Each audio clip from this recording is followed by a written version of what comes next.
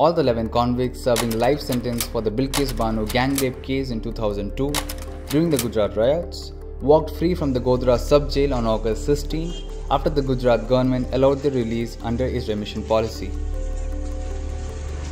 The release of the convicts came as a shock to many.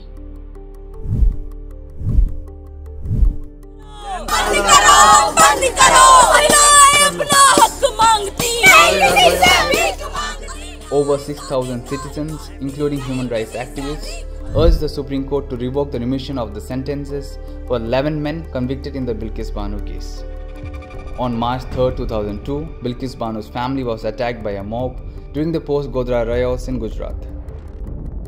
Bilkis Bano, who was 5 months pregnant at the time, was gang raped and 7 members of her family were killed.